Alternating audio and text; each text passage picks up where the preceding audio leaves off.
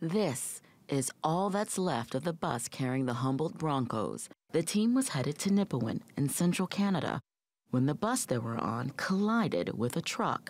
The force of the crash was so strong, it sent both vehicles off the highway and into a ditch.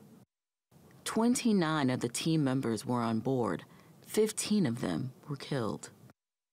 We are heartbroken and completely devastated, and we will never forget the members of our Broncos family who were taken from us and who were injured. The youngest players were just 16 years old.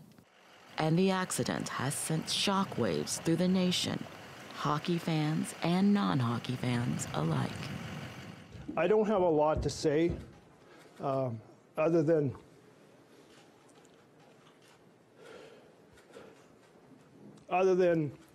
the worst nightmare has happened. And left people mourning in the small city of Humboldt. This is truly a dark moment for our city.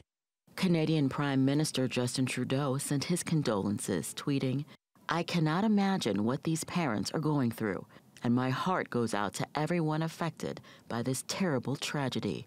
The driver of the truck wasn't injured. Police say he was briefly detained, but is not part of a criminal investigation. Authorities are now looking at the weather or at a possible mechanical failure for the cause of the crash.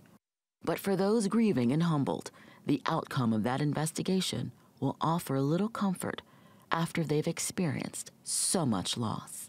Staci Bivens, TRT World.